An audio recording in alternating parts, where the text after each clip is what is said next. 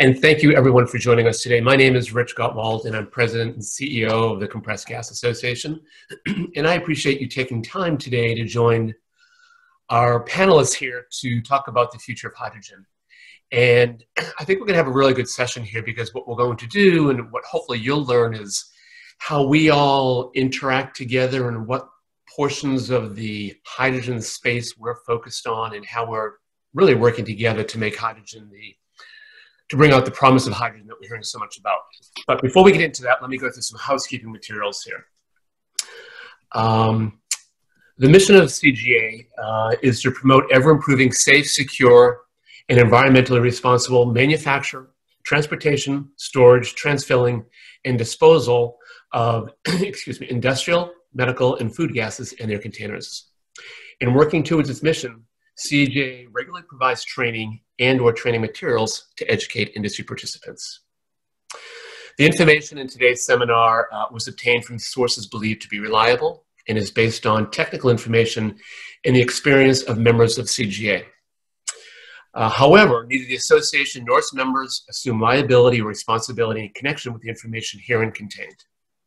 The information in this session should not be confused with federal, state, or local regulations. The association recommends consulting with your internal resources and with counsel for your particular circumstance.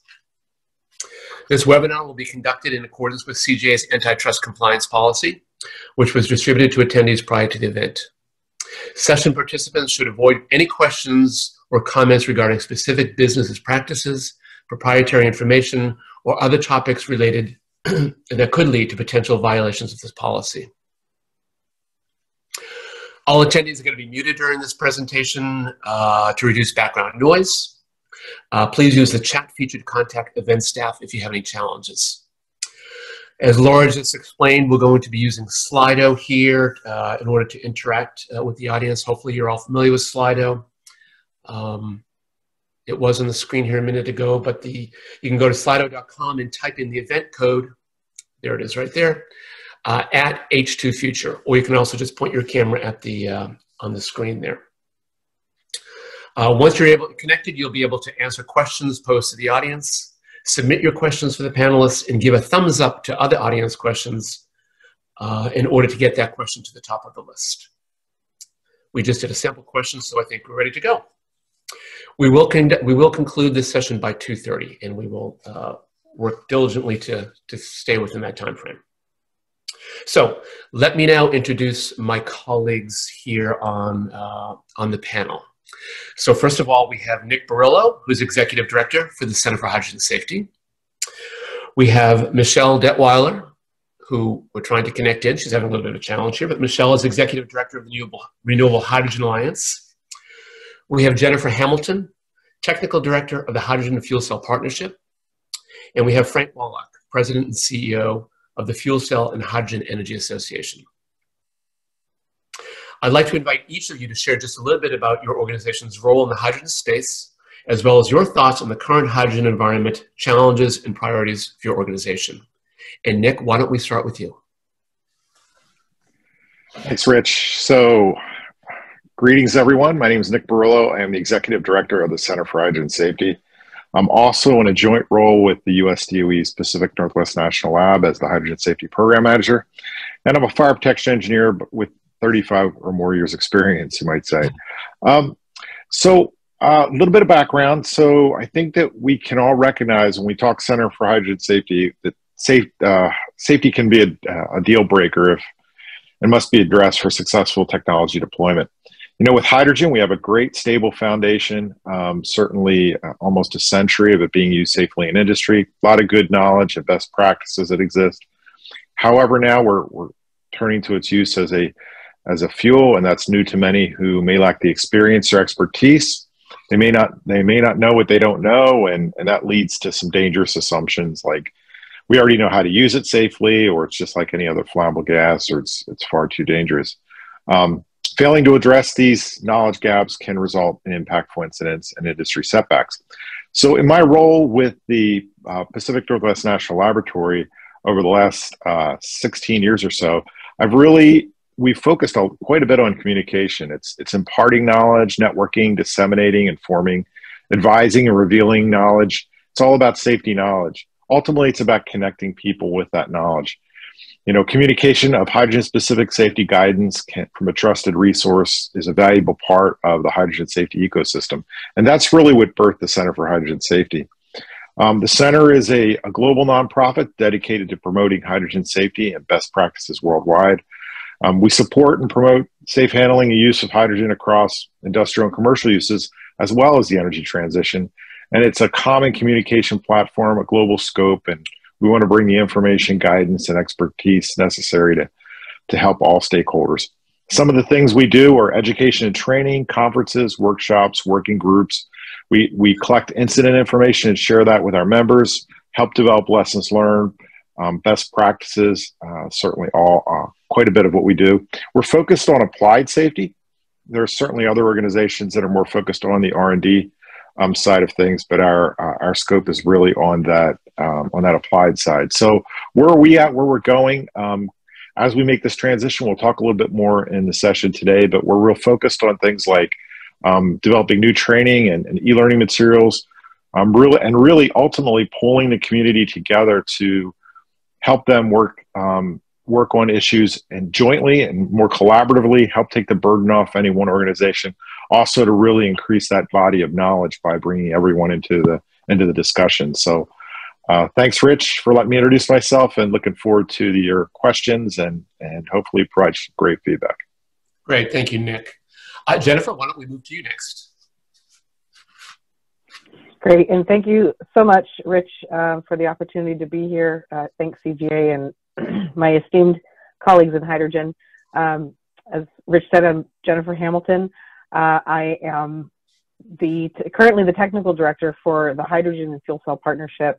I started with the California Fuel Cell Partnership going on 17 years ago, and my journey has been great. And so I am really enjoying continuing that career as we move into our newly named organization of Hydrogen Fuel Cell Partnership.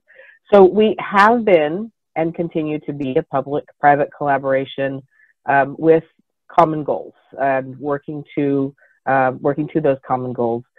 We are unique in that we are a platform for government and industry to come together, and that is something that was recognized by our members in our transition, and really they wanted to maintain moving forward. So we're not a trade association. And so we are working to advance hydrogen and fuel cell technology to build a sustainable zero-emission vehicle market that achieves our common environmental and economic objectives. And we are doing that by working under kind of three main objectives that our board decided on fairly recently, which is to drive the market success by establishing successful market conditions, winning hearts and minds by showing the true value of the technology, and being a trusted resource by bringing together those leaders and experts and producing quality data and information to really inform decision makers. We cannot do anything like lobbying because we have government involved, but we can certainly provide the industry vetted information to the people who make those decisions. And so, we can talk a little bit about that, but policy is certainly, that drives this market is certainly something that's important moving forward. And, in California, we've led the way on this, and we are now, as the Hydrogen Fuel Cell Partnership, wanting to expand our reach and share our learnings with others around the country. And so that, in that sense, we're becoming a national org, and we look forward to, helping where we can with all this excitement with the hubs and stuff. So thank you. Great. Thank you, Jennifer. Congratulations on moving to a national organization. Frank, why don't we move to you next? Unmute myself. Thank you, Rich. I appreciate the opportunity to be on this panel along with colleagues who are all familiar with each other. We work fairly closely in a lot of overlapping areas, but from my vantage point, I am the president and CEO of the Fuel Cell and Hydrogen Energy Association. We are a Washington, D.C. based organization. We are the National Hydrogen and Fuel Cell Association here in the U.S. have been advocating for fuel cell and hydrogen technology for over 30 years. And in that sort of national framework, much of our activities are designed around providing the policy framework here nationally so that many of us can all thrive in this hydrogen space. We focus on development of policies that serve not just our own 90 plus members, but also just all kinds of issues that need to be addressed at a national level. Our members represent the entire spectrum of the hydrogen and fuel cell space, from industrial gas companies, automotive manufacturers, heavy duty vehicle manufacturers, large energy players, consultants, stationary fuel cell manufacturers. And so we have a fairly broad net that we have to carry. With regard to some of the topics discussed here, as I said, we do have sort of an overlap in some of the areas. While we are a predominantly a policy organization operating on behalf of our members, we also cross over into some of the spaces, not as deeply as colleagues on the call, but we have a responsibility under contract with the Department of Energy to provide some codes and standards support that includes a bi-monthly hydrogen and fuel cell safety report. We don't write codes. We don't get to the level of detail that CGA or NICS operations do, but we have a responsibility to sort of assure that there's a seamless connectivity among what's going on, and working both with our members who support many issues in our working groups, but also try to assure that all of us have access to information that is current and valuable, so we can go about our day-to-day jobs better. So with that, I'll kind of turn it back over to Rich and look forward to the rest of the conversation. Okay, thank you, Frank. So let me talk a little bit about CGA. So I'm Rich Gottwald, President and CEO of CGA. I've been here about 4.5 years. We are based in the DC suburbs. CGA has about 140 members, certainly the industrial gas companies, as well as some distributors and those that provide equipment and materials into the industry. CGA is a trade association, but we're a little bit different than most trade associations. And the number one thing that we do is we write standards. We are ANSI accredited, as well as just most recently in the past month, we became accredited by the Standards Council of Canada, one of really just a few organizations that have that accreditation. We're North American based, meaning we represent primarily US and Canada, but we do a lot of harmonization work around the globe, trying to make sure that the standards, whether in hydrogen or other places, are the same as much as they can be around the world. We have about 360 or so standards in our library, certainly not all on hydrogen, but many of them hydrogen. And I like to say that we know hydrogen. CGA wrote its first hydrogen standard in 1955, so we've been at this for a long time. There's certainly a renewed interest in hydrogen and in the energy space, but our members have been writing safety standards around the product for many, many years. And in fact, our members produce and move the majority of hydrogen around the world today. And whether it's gray or blue or green hydrogen, when it comes to safety, it doesn't really matter. The same issues apply regardless of how it's made or where it's made. And so I think that is something that really resonates as we begin speaking to new entrants into this market. For the moment, CGA is focused on what I call land-based mobility applications, cars, trucks, buses, things like that. We know, we'll talk about it here in a few minutes, but there's all types of applications for hydrogen. We're trying to bite off a small bite that we think we can manage, and right now we think that's land-based mobility. And there's so much work to be done with respect to safety, whether it's how you move it, whether it's be truck or pipeline or what other ways of moving it, how you store it, how it's used, how you load it and unload it from delivery vehicles into fueling stations, let's say. This is a whole new industry sector, and there is so much work to be done with respect to making sure that it's launched and implemented safely. And why is that?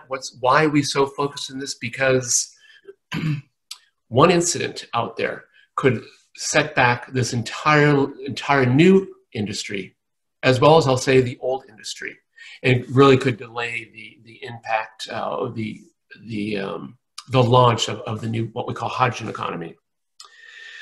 I'm happy to say here today, one of the things we want to talk about is collaboration and how we work together. And I think just from the four of us right now, you heard how the different areas, some overlap, but not a lot of overlap. And we'll continue to differentiate how we work and where we're collaborating as we move forward with this discussion now. So that's CGA. Before I move on, do we have Michelle? Yes, we do. And I certainly hope that the noise in the background, no one can hear. Thank you, Rich. And sorry I was late. I was having some technical difficulties, but can everybody hear me? We sure can. Okay, great. So this is Michelle Detwiler. I'm the Executive Director of the Renewable Hydrogen Alliance. We are a Portland, Oregon-based nonprofit trade association based in Portland, Oregon, but our scope is really the entire Northwest. And we work on policy. We do lobby. Right now, we lobby in the state capitals of Oregon and Washington, Olympia and Salem. And our mission is to promote the use or the production of using renewable energy to produce hydrogen and other climate neutral fuels to transition off of fossil fuels in our economy. We, like FATIA, have members that are up and down the value chain in the hydrogen space, including utilities and tribes who are interested in diversifying their energy portfolios. Yeah, so again, you know, we pay attention. We don't lobby on the federal level, but we obviously, with all the activity, pay a lot of attention to what is going on at the federal level. And frankly, it has been extremely beneficial, and we don't feel like we are sort of walking around in the dark trying to convince people that this is a viable, feasible, and effective decarbonization strategy. So again, terribly sorry for my technical difficulties, and I'm very happy to be here. Great. Thank you, Michelle. Well, what I'd like to do is start with a series of questions here, and I'll ask the panelists. I'm going to pose a question to each of you, but I would say if the others have information they want to add on to that question, feel free to do that. I'm not necessarily going to go around the panel, though, one by one, but I'm going to just ask a few questions here to get the conversation started. So, Frank, why don't I start with you? You know, from the national perspective here in Washington, what are some of the regulatory challenges you're seeing at the federal level, and how do you see them being addressed? Thank you, Rich. That's a pretty broad question, but one that is necessary to sort of address. And let me start by you know, indexing kind of where we are. As most people who would be attending this call realize, we are on a the U.S. has put us on a platform for really leading a drive toward more use of hydrogen in a decarbonizing policy effort. And there were laws written last year that kind of set in motion a great deal of funding and ability for investment to take place. So sort of where we are is kind of from the standpoint of that question is following on to that. We need to assure that there are many, there are no roadblocks, and that there are many opportunities for those funding commitments to follow through. And a lot of the discussion that's going on right now in the wake of those laws is about permit reform. There have been bills that have been proposed, questions about how we utilize pipelines. Do we utilize pipelines? What kind of factors impact storage?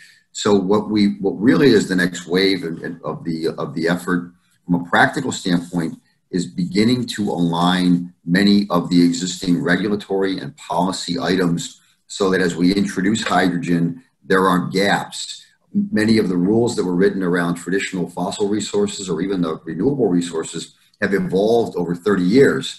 And we're now introducing hydrogen to a set of rules and regulations that may not be designed to accommodate hydrogen in its best form. And there really needs to be a lot of work by industry, by government, to start to synthesize the rules, adjust them, and make sure that hydrogen can be introduced safely and reliably amid all the other types of energy forms that we use currently in the U.S. That's the big item that we're going to see happening a lot in 2023.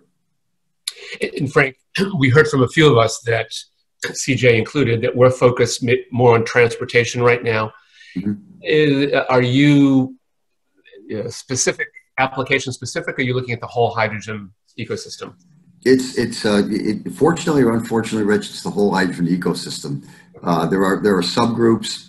As Jennifer mentioned, a lot of the efforts at the Hydrogen Fuel Cell Partnership are going to be in mobility. That's their efforts. There is a lot of work being done by the automakers, heavy duty vehicle manufacturers, and transportation. But we have to look sort of holistically at the broad spectrum of production, distribution, and use, and try to identify the areas that need the most attention and focus our efforts. But our efforts as an association are covering the entire set of activities. It's daunting, challenging, and going to make for an interesting 2023. Okay. Well, then to Jennifer, this concept of, fueling stations. And so you said that, you mentioned that FCHEA has now gone, the California Fuel Cell Partnership has now gone national. So from what you've learned in California, where do you see the U.S. hydrogen backbone for vehicle fueling in the next 3 to 5 years? How do you see that moving? Yeah, thank you. If I could just add from my previous statements that for those on the webinar, I personally in the partnership has great relationships with Nick's organization, Center for Hydrogen Safety, with, of course, Frank's FCHEA and CGA, and to some of Frank's comments also that, when we've done a lot of outreach over the years, and me personally with first responders and AHJs, and one of the things that we say is hydrogen's been around as an industrial commodity for a long time. It's these new applications that, we are starting to use it for that's new to us, right? So I think to Frank's comment, that's where we need to see, and we have seen some of the activity. CGA, for example, your guys' role in stepping up and getting involved more with this new hydrogen market space, right? And as well as the industrial. So I just wanted to kind of comment to that. As far as California, we have launched a light duty market, nascent as it is. It is launched, and both our organization and the state, just as some background, have identified that market can be self-sustaining within a decade, but there is work to be done.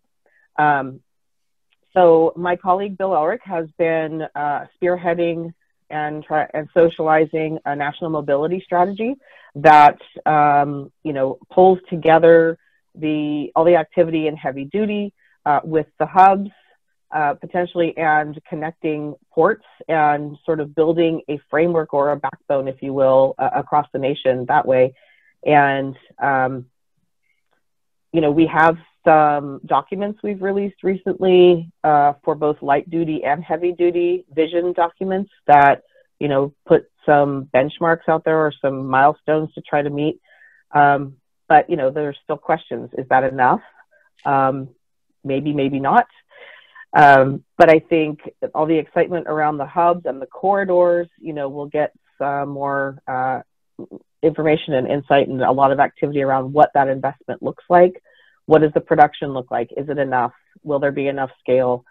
And will the supply chain development bring down costs? So, we think in the 3 to 5 year, the kind of the near term, with all the excitement around the hubs, that we'll get a much better, perspective on that. But I think also with our mobility strategy that, again, Bill's been spearheading and we're working on, that we'll have a nice sort of story to tell of how that backbone can work with the heavy duty, and then filling in for the light duty. And we're certainly not done in California. We still have work to do there. But again, trucks don't stop at state borders, right? So, when we did that heavy duty vision document, we really started to see that play out. And then with the hubs coming on, it just really sort of was a nice synergy there and a good story to pull together. So, I think that's going to be, from what we see, really building on that, the hubs and the heavy duty, without forgetting about the light duty. So, and as a fuel cell vehicle driver, I can say we can't forget about the light duty. So Jennifer, you do a fuel cell vehicle. Hey, Rich, can I make an added comment to Jennifer before Absolutely, we move on? Yeah, Jennifer made a really good point about, that much of the work in hydrogen has been going on for a long time, and we need to kind of index a lot of this conversation around the fact that we have 11 million metric tons of hydrogen being used by predominantly industrial resources today. It goes on silently around all of our activities on highways. Trucks are moving around. Industrial processes use hydrogen. It gets delivered, stored, tanked, compressed, rather silently. And that all of our organizations, certainly CGA has been working with hydrogen for about almost 100 years now, Rich. Nick's been involved in it. And a lot of what we're talking about with these rules and needs forward is somewhat evolutionary. We're not taking from the ground up a whole new set of requirements that have to be initiated. That much of the efforts of all of our organizations are taking work that's been compiled and done and redefining it in the best way that we keep advancing the industry. And I think that's an important sort of platform for this particular conversation today. So I'll leave with that, and continue on. Yeah. 2 points, Frank. You make a good point. We call it behind the fence. For many years, hydrogen's been used without incident behind the fence. Now it's going outside the fence, and as we know, the public is going to be dealing with it, and the public can, break a rock. So we've got to make sure that it's as safe as we can make it. Jennifer, I wanted to ask you a follow-up question. We have all types of different levels of people on the call today. You talk a lot about hubs. What is a hydrogen hub? Well, I think that term's been used a couple times, but now everybody, I think, at least I do, I think about the Department of Energy, description of hubs. And from what I understand from that standpoint, it's a production and distribution with end users. But, it's really around that, different methods of production and distribution. And, I think I'm not speaking for them, but as I understand it, they really want to see not silos, but, an interconnection of those hubs. And I think that's where, I'm not trying to sell it, but, we're excited about the mobility strategy in, all of the activity in heavy duty. In California, we have a lot of projects going on at our ports. And I think, Michelle, I know you've talked to Keith, and there's a lot of potentially activity with ports up where you guys are, and, connecting those and,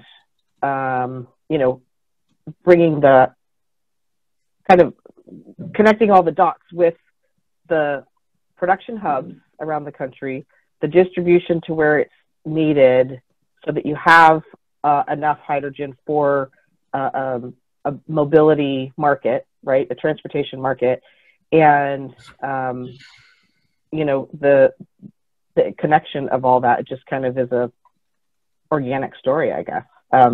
So yeah, the hubs are production, distribution. Okay. Okay, good. Rich, if I could just follow up on Jennifer's remarks about a hub. One of the ways that we characterize what a hub looks like or what it is make, move, store, use. All within of hydrogen, all within sort of a, as yet to be defined by DOE, some geographic area, proximity, if you will. So that's just another way to look at it as well. Okay, good. That's good, Michelle. Thanks. Michelle, while I have you, so much of your work is focused on renewable hydrogen. Can you give us an example of a success you're having as well as a challenge in using renewable energy to produce hydrogen? Certainly. One of the big successes, and it may be small on the scale that most of you work on, but we are finally getting the state of Oregon to warm up to the idea that renewable hydrogen has a place in the state's decarbonization goals. Washington State has been out ahead on accelerating the hydrogen economy in their state since essentially 2019. And we are now just kind of still in the study stage in the state of Oregon.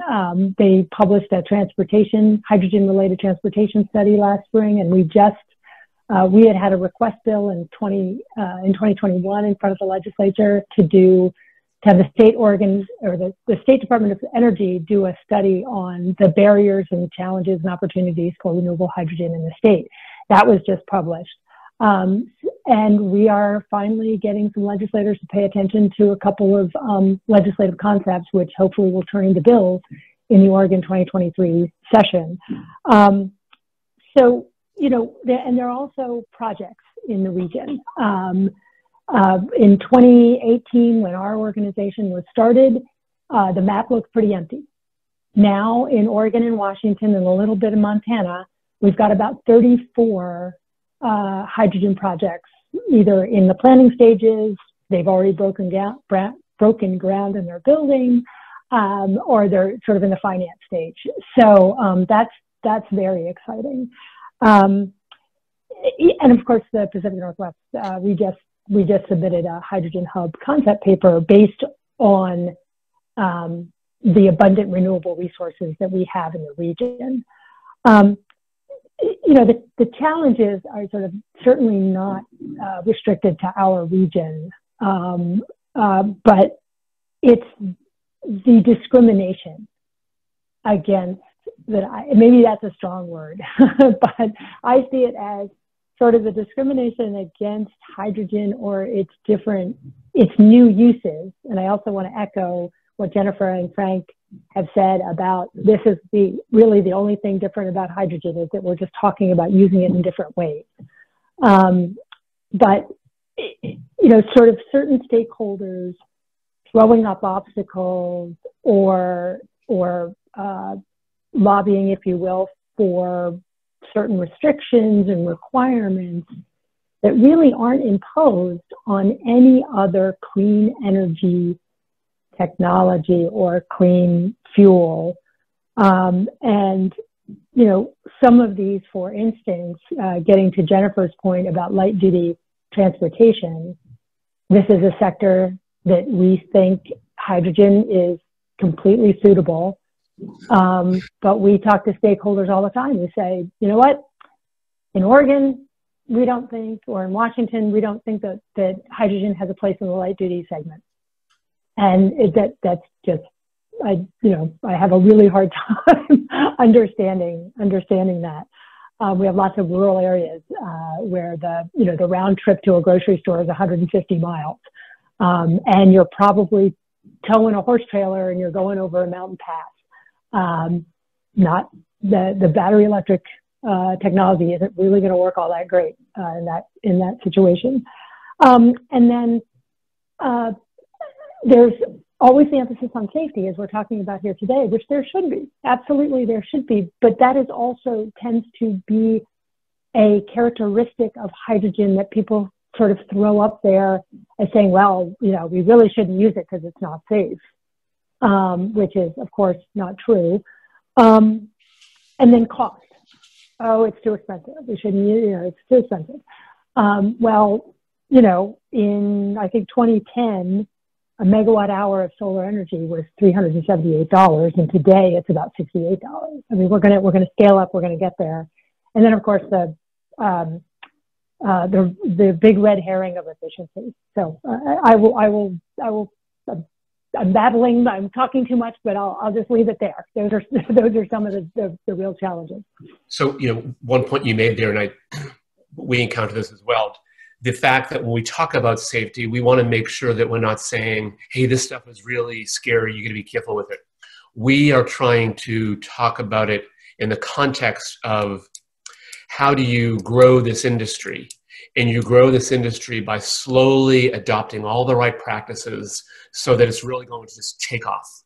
So the incident doesn't set people back. I mean, that's how we try to position as well. We don't want to be the school hall monitor, but we want to say, This is how you handle this stuff. And if you handle it this way, your business is going to take off. It's a different take on the topic of safety. You know, on the screen right now, I think Michelle, I think you had asked for this poll to put up, but the question on the screen is, what is the most concerning thing about the future of hydrogen? And as we're looking at it, I think everybody on the line here, Laura, am I correct? Everyone can see this on the screen here? That's on the... Yes, you are, Rich. Okay. So some of the things that are coming up, you know, what's the most concerning thing about hydrogen? I've seen Hindenburg a few times. Infrastructure, efficiency. H2 was not perceived as a component of decarbonization. The source of electricity to produce the hydrogen. The mistaken belief that following code is the same thing as being safe. A lot of different topics being raised here around the future of hydrogen. Interesting. Well, let me move on to Nick here. Nick, CHS has as part of its mission training, safety training. Where do you see training needed, and how do you see it driving the hydrogen transition forward? Yeah, Rich. Well, I could probably sum it up in 4 words, but I'll be more talkative than that. But training will be critical.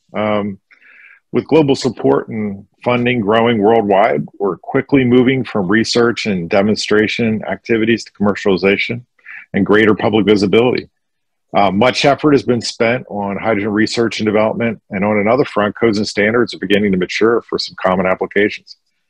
Now, with hydrogen's move from concept to implementation, working safely and applying best practices brings the need for training and education to center stage, where effort in the other areas could be wasted.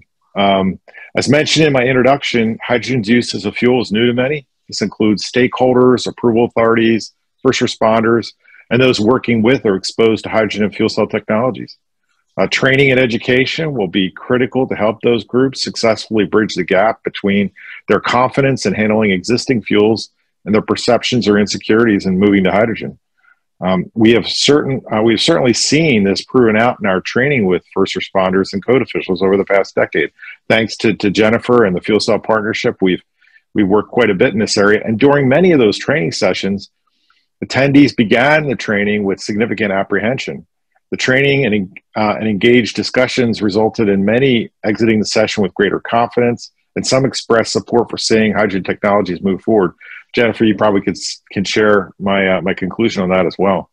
Absolutely. We at the center are developing fundamental e-learning courses and instructive webinars. We currently have more than 20 courses on a hydrogen safety fundamental credential. Course content is developed by the Hydrogen Safety Panel with support and feedback from the community of more than 100 member organizations. And we intend to continue to provide impactful courses and webinars to meet the growing needs of the community. Also, we will also need to consider education at the early stages of workforce development. And this is one area that really opens up an opportunity. This includes integrating hydrogen and hydrogen safety into technical and trade schools, colleges, and universities. And we're really going to have to think about a graded approach in this area as the workforce and personnel demands ramp up. Developing the framework now will ensure that we are well prepared for the wave of demands for a skilled and trained workforce. And that's the thing that I can end my discussion here a little bit on, is that we're seeing a wave coming. There's been a lot of focus on R&D, a lot of focus on codes and standards, but now we're seeing this wave coming with hubs and this more than $500 billion of investment worldwide that's going to demand a workforce. And that workforce failure to train that workforce and have them prepared can result in incidents. And as we've heard Rich, you said, and some others have said, that can really set the industry back. Nick, as you were going speaking there, you know, on the screen is a question: what hydrogen safety topics do you think are the most critical from an education standpoint? And one of the items, which is scrolled off the screen right now, but it said public perception, public awareness of general safety for hydrogen utilization. I think what you're focused primarily on, is it fair to say primarily on first responders and workforce safety? So we're actually, you know, we've been at this for a while now, and both at the Pacific Northwest National Lab, the California Fuel Cell Partnership at the time, we've had lots of discussions. There's this propensity to say that that we just need to focus on one area. But I think the reality is, while I shared with you the need for e-learning and training, the need for information, safety information for the public is going to grow as well. We've actually held a workshop in that area and want to continue doing work in that area moving forward. I think ultimately this comes down to a challenge, though, and it's one that maybe was pitted with mines in a minefield. You know, what information do you share? When do you share it? How do you share it? All those kind of questions become very critical when you're dealing with different audiences.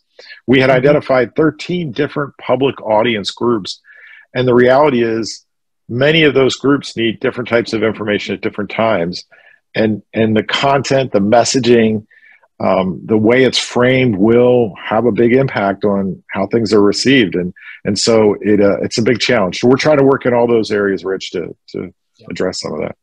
Okay, good. Thank you. When I think. Sorry, ahead. Rich. Can I just make one Absolutely. comment? I think Nick mentioned some of the great resources on the Center for Hydrogen and Safety's that live at the center, and the center is an international organization, and there is absolutely a lot of work going on in safety codes and standards that I think are just unknown just because of the kind of, that's just the way it sort of is. But so getting the word out and making people aware that those resources are available I think, Nick, you can agree, has always been kind of challenging. And the center does a great job with the social media and things like that. But, that's part of, what we need to work on is not only making the resources and then making people know that they're out there and making them aware of it. So. Yeah, thanks, Jennifer. And one more point. Sorry, that might have been Michelle I cut off. One more point. Nick, it's okay. Oh, sorry, Frank. One more point I'd like to make based on some of the questions I'm seeing popping up is that every fuel that we have has hazards. I mean, that's a key part of the messaging, is that you're using fuels today that have hazards, and you're doing it comfortably, if not complacently, in doing that. And we're seeing literally thousands of incidents a year in the U.S. alone on whether it be propane or gasoline, natural gas, all these. And it's one of these where we've got to take that next step with hydrogen and help people realize that it's another fuel. It can be used safely, but we need to do the right things to use it safely. Rich and Nick, go ahead, Jennifer. This is Michelle. I was just going to say, it's also really, really important to reach out to those groups and those stakeholders that, whether, maybe not intentionally, but are providing information on hydrogen hazards that maybe are not well researched. We had an incident here in Oregon where our local natural gas distribution utility was going to the Public Utility Commission to do a pilot project that they had been researching for 2 years in their test facility with no problems, and it was a 5% hydrogen blend project in a community in Oregon. And before they could even get to the Public Utility Commission, certain stakeholders went door to door in the neighborhood and started talking about the safety hazards and the air quality issues and the explosive hazard and all this kind of thing, to the point where the utility pulled the project.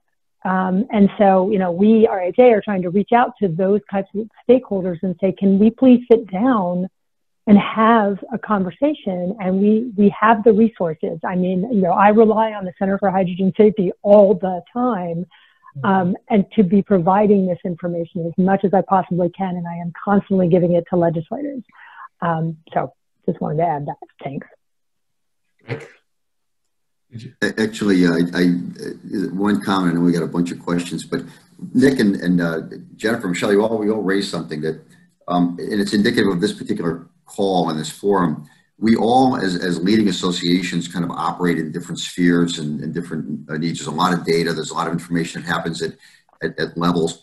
And it's important to point out that the way that we message has different stratifications, and there's a very granular, detailed level that's very technical, first responder level work. There's specific work, like when Jennifer and Bill's group is talking about mobility. They're going to be very focused on the things that impact local concerns. And we all kind of have our need to message. And, within an organization like FCHEA, there's, even if it isn't hugely technical and precise, there's a need to message around a sort of degree of reassurance that at the congressional level or the state leadership level, people who write laws and are advocating for policies need to understand that there are mechanics underway that organizations like CGA and Nick's organization, Center for Hydrant Safety, are doing things. They don't necessarily care about the details, but they want to know that there's work going on to make sure that there isn't some fumble down the road. And a lot of our kind of work is just keeping people abreast of the fact that there's a huge apparatus of activity happening in the wake of the work that Congress or state legislators even do, and that they can just go about the regular routine of government while all the other experts are trying real hard, along with the DOE, to just make sure there's no gaps. And so there's a lot of different levels of messaging, from very precise up to sort of broad spectrum, and we all take our own place in this and coordinate. Yeah, Frank, I think that's a good point. We, in one of our presentations, we talk about how people will get on an airplane or they'll take an aspirin because they know there's some sort of standards guiding that. They don't need to know what the standards are, but they have confidence that someone has looked at it, someone's deemed it safe. What we're trying to do, over the past year or so, we've participated, like I think many of you as well on the panel here as well. We presented, I think, at 11 conferences, large conferences focused on the hydrogen economy. And we have a presentation that's very high level, talking about the value of safety and making sure the product is safe in order for your business to take off. And it's a way of just trying to educate these folks, the emerging industry, that there are standards out there and there's more standards needed. And here's one place you can go to help write those standards. Like it's so basic at this point because most folks don't really know, I would say, that our organizations like CGA even exists. And we're trying to introduce ourselves to them because I think we have a lot to offer them in terms of proven practices. And not to make light of it, but oftentimes when you start getting into those codes and standards, people's eyes glaze over. So it's sometimes just, suffice it to say, there's a whole lot of work being done behind the curtain on this stuff. That's right. We try to not put the word standards in our topic on our presentation title because people will skip it, right? But you're talking about how to grow your industry, and they come in and like, oh, it's about safety and standards. We have some questions that are coming in through Slido, and so whoever wants to take this, but with so much interest in hydrogen infrastructure, is there any true standardization planned? That's a. I can sort of touch on that, and I know there's different levels. I think there is a lot of different ways in which standardization occurs. I'm not sure there's going to be one optimal, and I'd like my other panelists to comment on this. If there's, I don't think there's one universal standardization that can apply to every particular application, because you've got, onboard vehicles, you've got storage, you've got, compression, you've got a whole series of things. My comment is there's a lot of degrees of standardization occurring where it's appropriate, but a true standardization might be just outside the boundaries of kind of reality. It's more of a sum of the parts, and I'll let my panelists kind of comment further on that. Yeah, anyone? I would agree. That's why I said because there's that's a big question. There's absolutely standardization happening in various elements of the infrastructure, everything from components to station equipment and all kinds of things. So I don't know if that's where the question is leading, or if it's more to the standardization of a rollout plan for infrastructure. And again, I would think that would be dependent on the specific area and jurisdiction, but my organization, for example, has put out some vision documents for how that could happen, right? And roadmaps and things like that.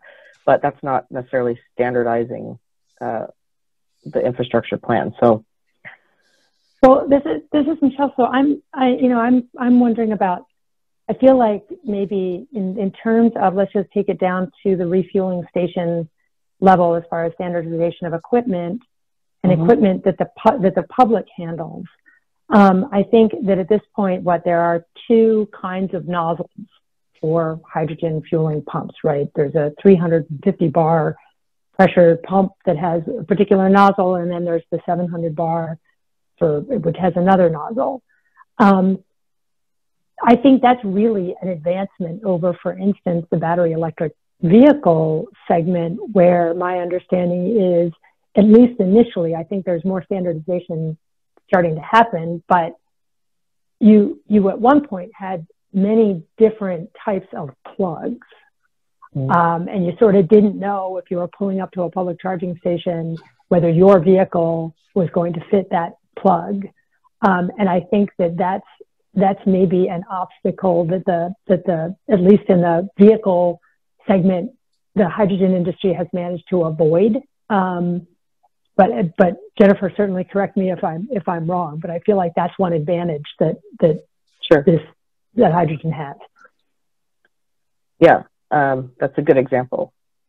I can say from CGA's perspective, certainly there's a lot of standardization underway, but as Frank noted, there's so many areas that need to be standardized, that need to be addressed, that, we're kind of picking and choosing.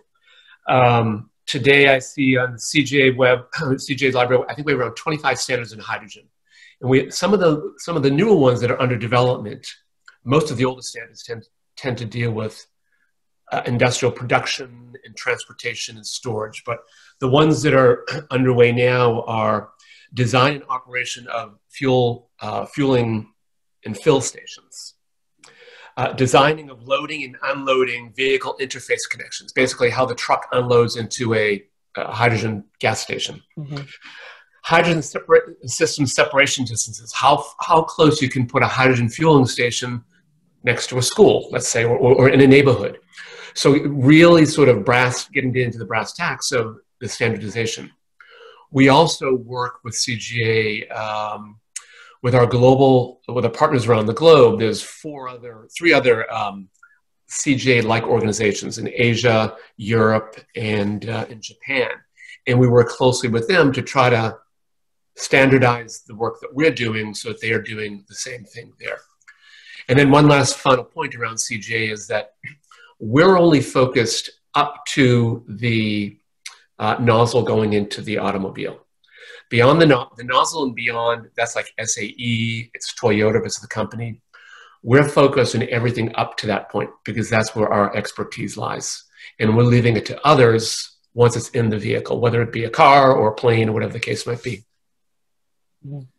Rich, to your point, Rich. Oh, sorry. Something to just keep in mind on this, that to the point of standardization, the complexity of standardization is not unique to hydrogen.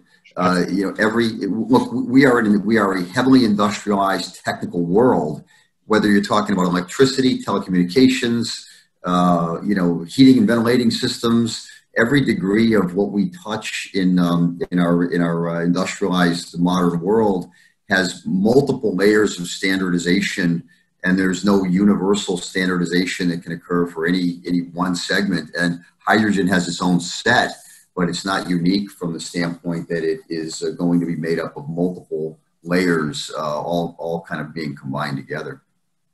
Yeah, good point. Yeah, Frank. and one last point, if I could, in that, just to make the point that in hydrogen specifically, you're absolutely right, Frank, and that's a good perspective to have. But for hydrogen specifically in our industry, there is a lot of work, to your point, Rich, for harmonization. So this is a global market because it really is. There's so much activity around the globe, and it really needs to be a global market. And so there's work with North American STOs and international to harmonize the requirements such that, the marketplace is, my company, if I have, made this part, this widget, I could go put it in a station in Europe and a station in Canada and a station in Mexico, and you know, there wouldn't be differences among those, right? Let's go to this next question here, which is a little bit of an intake. What is driving the growth of this emerging market, and is this driven by governmental policies? How about you, Frank? You want to take a shot at that? Sure. Well, I think the big driver behind this is really the worldwide goal to drive to decarbonization. I mean, when you look at the government policies are sort of implementation tools. Hydrogen, as we've talked, has been around for decades, and so the utilization has been mainly industrial. The drive to mainstream hydrogen into all forms of really fuel-based and process-based uses is driven by the worldwide desire to decarbonize. The other piece is the drive, and this has been talked about in a number of webinars. The events in Europe have caused nations to consider the value of hydrogen being generated locally as a way to have a more resilient and reliable set of resources. The government's stimulation that goes on around the world and government policies are really in support of the recognition that hydrogen has broad value and we need to get it started. And that's the value of government stimulus, whether it's what the U.S. does or what goes on in other parts of the world. But it's not just government policies. Someone didn't wake up and say, hydrogen's a great idea, let's have a whole bunch of policies. The policies support the necessity, and that's the way I kind of see it. You know, there's a comment on the screen a little while ago that every 20 years, hydrogen is the new thing, right? So what's different this time that it's not the new thing? And Frank, I think you just, you know, said basically it's the, you know, the decarbonization, the people understand it's a real threat to humanity at this point. Yeah. Well, let me add a little bit to that, Rich, just briefly, because, you know, when they say it's every 20 years, I haven't been around for the first 20 years, 40 years ago when it was in a wave. I'm only aware of the last 20 years that it might have occurred. But there is a point that when people think about 20 years ago, or it's the next 20 years, there was a lot of activity around the origins of our association, really, in the late 90s, early 2002, 2003, where hydrogen was viewed as valuable as an emissions reduction, predominantly in mobility. It was we'll put it in cars and we'll reduce emissions, and that was kind of the kick.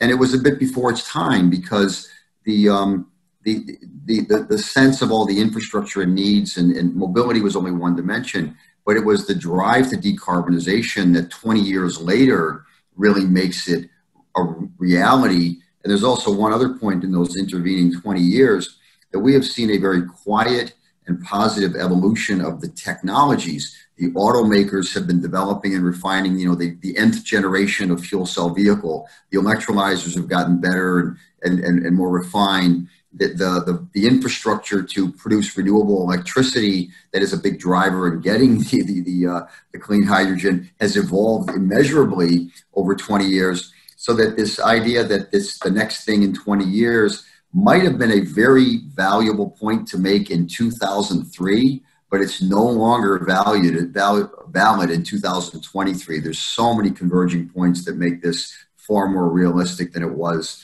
in 20 years ago. So I'll leave with that point and let my colleagues amend that. Well, I'll just jump in here. Thanks, Frank, and say that, from a policy perspective on the West Coast, recognizing that climate change threat, we like to say from Baja, from BC to Baja, from British Columbia to Baja, you have got along the West Coast the trifecta of climate policies. So you've got low carbon fuel standards, you've got 100% clean energy, and you've got cap and trade in every single state up and down. There's no place to hide. These are compliance requirements, penalties for non-compliance. So, addressing the threat of climate change and using every single decarbonization pathways we can possibly get our hands on is really key. And so having as many tools as they say in the toolbox is very important. And there is a recognition that hydrogen is a feasible, viable worthy tool in that fight. Well, and you know, the California Fuel Cell Partnership was started because of policy, because of the zero emission vehicle regulation in California, and that was started because of their goals for emissions reduction. So, and you know, we've continued over the years we have the Air Resources Board, and work as a member, and we work with the Energy Commission and the Cal EPA and so forth. So that's, you know, for California, policy has certainly been a big driver. And then other states have followed suit, right? And so, and when we had funds that were, you know, allocated and specifically called out for infrastructure development, that was a real signal for the market, for the industry. And Jennifer, my dream is a national low carbon fuel standard. Awesome. See what you can do about that. I've got a question here that came in. It's not on the screen right there, but I just wanted to put it out there as well. There's been a lot of discussion, I think, in the space as we look at moving hydrogen around and moving it in pipelines and in blending hydrogen with natural gas and that sort of thing. Any thoughts from any of the panelists on that concept and where that will be headed?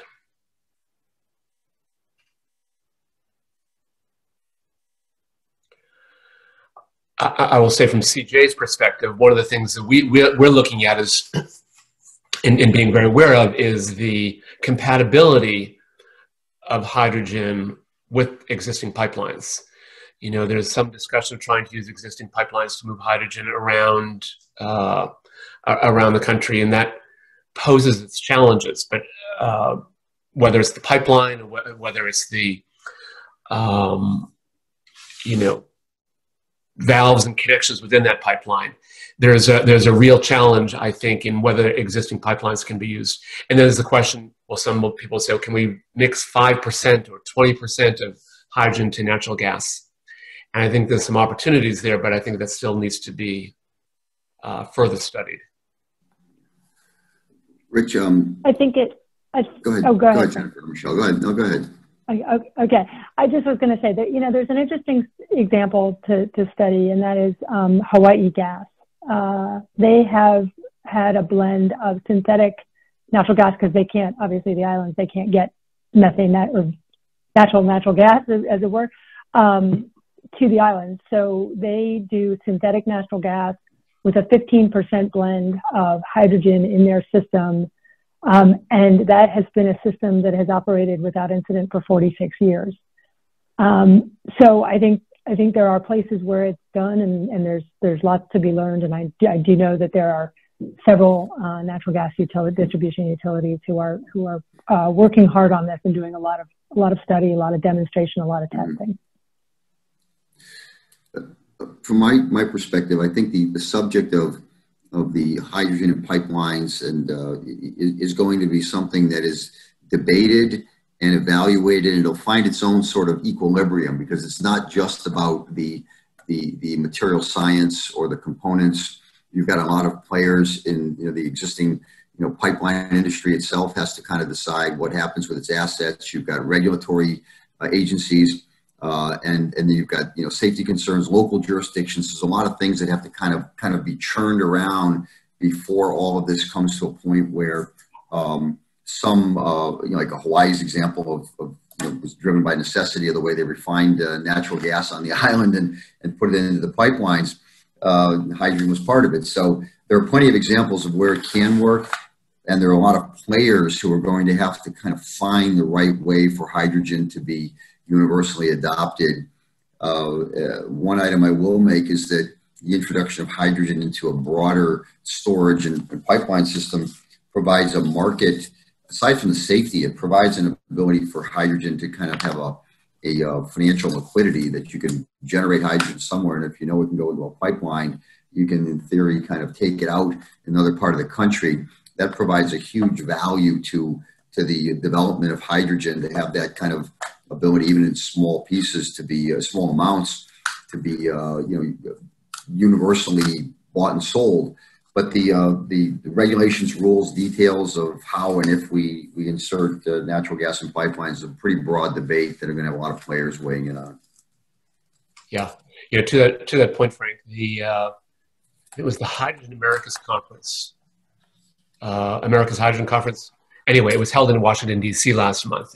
And the opening breakfast, 500 people sitting in a room, everyone walked in, beautiful breakfast set out, and everyone in front of their seat had a reusable water bottle that said BP. And I think what that said to me, BP, the sponsor of this hydrogen conference, is that these traditional gas and oil companies are looking at hydrogen a big time. And I think they'll be helping to figure out how to move this around using pipelines and things like that as well. There is a question on the screen here. Hydrogen combustion results in lower CO2, but greater nitrogen oxides. Power plants are permitted to a specific NOx limit. Will air permits be revised to accommodate? Now, I don't know about the air permits piece, but the comment that's there, I think, is getting increased play in the press recently around the CO2 versus nitrogen oxides. Any comments on that and how you're addressing that comment? I can sort of start again at a broad level with this. The assumption is the comment is partially factually correct. That in certain types of combustion of hydrogen, you do have different types of NOx formations. But a couple of interesting pieces, and this came out in the conversation I think we had in Rutgers University, where there were some studies done by the University of California, Irvine, that looked a lot at combustion technologies and boilers, and the NOx proportions attributed to more use of hydrogen were negligible or irrelevant. So there's a lot of ways. My point of this is not to debate the question, but there are ways in which technologies that currently are involved in combustion can be revised and modified so that whatever combustion process is going on with more hydrogen can be tweaked so that NOx proportion is negligible, limited, or irrelevant. The other thing to keep in mind about the NOx formation, especially when you talk about permits, is that the large air permit level of hydrogen, when you're thinking in power generation, there is a great body of work going on today by the gas turbine companies around the world looking to see the way that they insert hydrogen. They are going to be adapting, modifying their technologies to assure that the degree that there might be more NOx emitted is going to be limited, because they don't want to be incurring impacts on their users who have the turbines existing today or to be bought. And the other factor is that NOx is one of those items that in fact can be controlled. It is a combustion process a factor, and that we have been in the industrial and utility world looking at dealing with NOx, finding better ways to reduce it for decades. So it's a factor, but there's also a lot of ways that the apparatus of our ingenuity are going to gear up to figure out that it is something that that can be dealt with. And it may be dealt with to a level where permits don't need to be adjusted because the technologies just get better at addressing the factor. So it's out there, but it's also a technical item that has a lot of people working really hard to make sure that it's not a factor. I'll echo Frank's comments. I mean, I've worked in the utility world the electric utility world for over 20 years, and for fuel combustion power generation, all the plants around the country are all issued Title V permits, and I can tell you that they have in fact been controlling and capturing NOx from those plants for, like Frank said, about 30 years, using best available control technology as approved, and constantly being made more stringent by the Environmental Protection Agency. So this is definitely something we know how to do. Okay. There was a question on the screen a minute ago. I don't see it right now, but I just want to jump in and answer that. There was a question, where can I find hydrogen standards? I'll say from CGA's perspective, there's two things you can go to. Go to CGAConnect.com, and we have something called a hydrogen standards map. and it's all the hydrogen standards that we have broken down by transportation, production, use, pipelines, etc. Also, we have something called, we developed this with our partners in Europe. It's called the hydrogen ecosystem. And depending, when someone clicks on the hydrogen ecosystem, it knows, through the magic of the internet, what country they are accessing it from. And it will show those same types of things around transportation production, but will show a whole variety of standards from ISO, from CGA, from European groups as well, and it will show applicable standards in those countries as well. So CGAnet.com is one place to get standards. Does anybody else want to talk about where they can get standards from your organization? Yeah, I'll jump in, Rich. So there was an online resource, fuelcellstandards.com, but that has now migrated over to h2tools.org, and that's tracking about 400 standards globally by region, organization, et cetera. And so that's, again, h2tools, h2tools.org. Under the codes and standards part of that resource will give you that that database. Thanks, Nick. And Rich is thanks to Frank, because Frank's organization is the one that's providing the data to support that. Yeah, that's the role. You know, we don't write the codes, but we're the ones who have the responsibility to kind of keeping everything populated on that website. So I'm glad you brought that up, Nick. It's part of all of our doing our piece of contribution to assure the information's out there. And I see that Laura just dropped that website into the chat. So maybe just talk a couple of minutes about fueling stations, and maybe Jennifer, we can start with you on this, since I think California has the most fueling stations, and it's sort of your world. So the question is, what is the future of fueling stations, which is pretty broad, but what is the growth? You know, what does growth look like in the next few years for fueling stations? Yeah, so in California, we have, I think we just opened a couple more recently, so maybe up to 58 retail light-duty fueling stations. We have 3 heavy-duty fueling stations. We have, you know, behind-the-fence transit stations. And California is working toward the goal for 200, and our vision document called for 1,000 light-duty stations to support 1 million vehicles. And so, you know, we keep working with our friends at the state to be pushing toward that goal.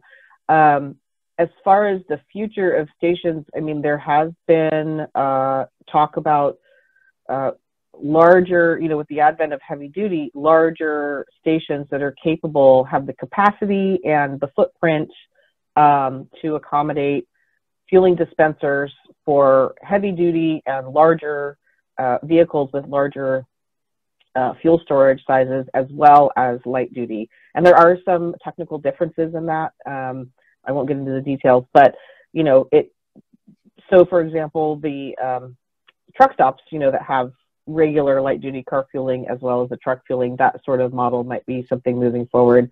As far as, you know, for California, we're certainly looking at, again, meeting, you know, getting more retail light duty fueling stations as well as heavy duty, but having those goals moving forward. As far as the technology, I mean, you know, we have a fueling protocol standard. We have, as Michelle mentioned, standards for the hardware, the fueling nozzle receptacle hardware, communications, things like that. But there's a lot of work being done right now. Again, along the lines of the harmonization, there was a project funded in the EU that is giving information and data into the ISO TC197 for heavy duty fueling. And so there may be some technological advances moving forward. So I think there's still a lot of opportunity for, you know, some new ideas around stations moving forward. It's exciting. Do you know how many light hydrogen vehicles there are in the country, United States? We have a by the numbers page. I think it's around 15,000 right now, predominantly in California. Light duty passenger vehicles, yeah. But don't quote me. You can check that out on our website. Okay. We have a by the numbers page. Okay. Michelle, anything you want to add with respect to fueling stations in the Northeast or the Northwest? Only that we really want them. we do have I think 2 or 3 in development in Washington State, and we are pushing very hard to get one, at least in Eugene, Oregon, which would get you from the last station in California, we believe, to Eugene, then to Washington. So okay. Hoping that happens soon. A question that came in during registration, I think might be an interesting one for us to talk about for a minute. How can the participating organizations on this panel collaborate to show strength and unity on legislative and regulatory affairs?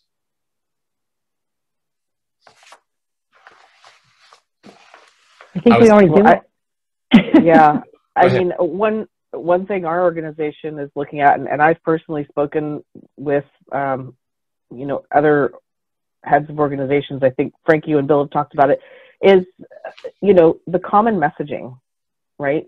We really need a unified voice. And so working together to come up with, you know, what that messaging is. I mean, obviously us on this panel here, we all have, you know, kind of singing the same tune, but how do we get the entire industry to all have that sort of same theme and message, right? Because it's, to Michelle's comments earlier, we know that that exists for some other technologies, and that may not have fared very well for us, you know, and so we need to, going into those decision makers, have that common message. So, my perspective. Okay. And I think one example I'll just throw out here, and granted, it's not necessarily directly industry or public facing, but as the federal government started to deploy initiatives to accelerate the hydrogen economy in the United States, and with all of the funding that followed, there was a lot of cooperation. I mean, you know, we were all sharing each other's comments. We were on each other's phone calls. You know, hey, how are you looking at this? And what does this look like in your part of the country? Or what does this look like nationally? Or how are you going to respond to this comment notice? And, you know, that kind of thing. So I think, because we are, as Jennifer says, that the messaging is very, very, very, very, very important. And we do have to be rowing in the same direction. So I think there has been a lot of cooperation in that respect. And I strive every day to make sure that you know, we're all getting the word out and educating people and doing outreach as much as we can.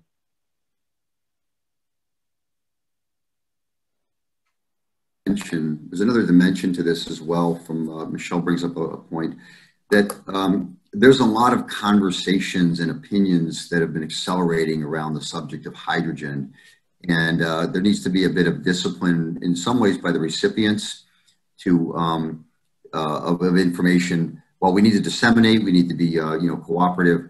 The recipients also need to be able to separate what is just conversation from those people who have valued data, insight, and knowledge. Because if there's just so much noise out there, it gets really confusing. We've got an obligation to kind of elevate the hydrogen in a way that is valuable, and with that comes also the need that just chatting about a hydrogen or raising opinions that aren't based on fact and you know, it is inefficient.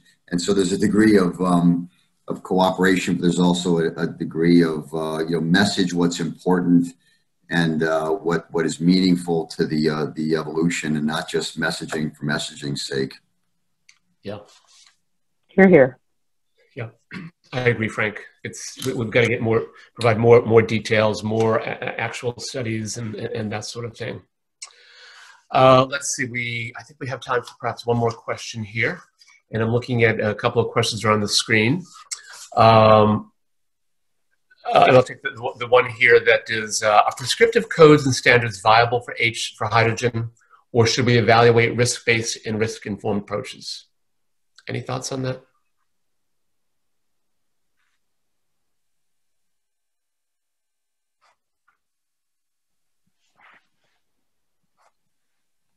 Okay, so since everybody's being quiet, I'll jump in. So I I think that there is opportunity for both prescriptive and performance-based. I think what we've seen, especially maybe with light-duty fueling stations in the U.S. and the experience of that is that as the codes are starting to grow and mature, in that maturation process, there's going to be gaps. There's going to be need for alternative means and methods, and that has been the case. I think performance-based, some regions of the world, performance-based is preferred over prescriptive, and it's working in those regions, and I think that's good. I think in the U.S., I think their performance-based codes and standards are not well received by code officials. It's just not a process that's really embraced well in the U.S. And then you have standards like the NFPA standards, which have whole chapters dedicated to performance-based. And one of the challenges in that is that they're piecemealed out and used in a piecemeal approach, which was never the intent of those standards. You know, when you use Chapter 5, use all of Chapter 5 of an NFPA code and standard on performance-based. You don't use, 5.3 and forget all the rest. And so I think that we'll be living with both, but in different regions, one or the other, I think will be more prevalent and be more accepted and embraced. Nick, I can completely agree with you that there's going to be the need for both. There's not a one or other approach.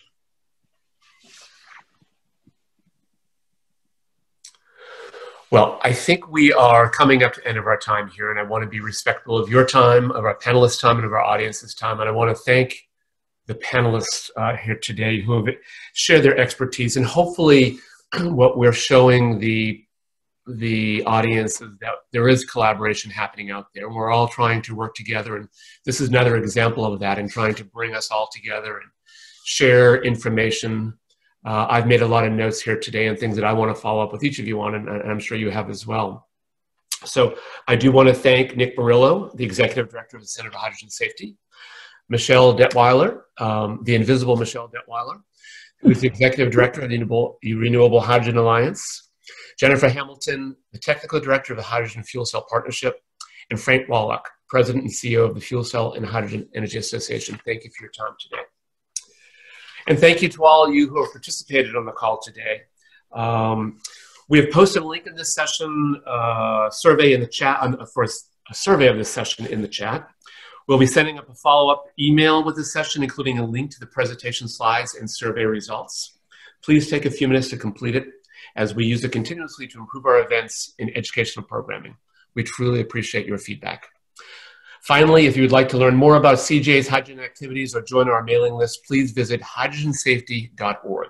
Thank you and have a great weekend, everybody. Bye.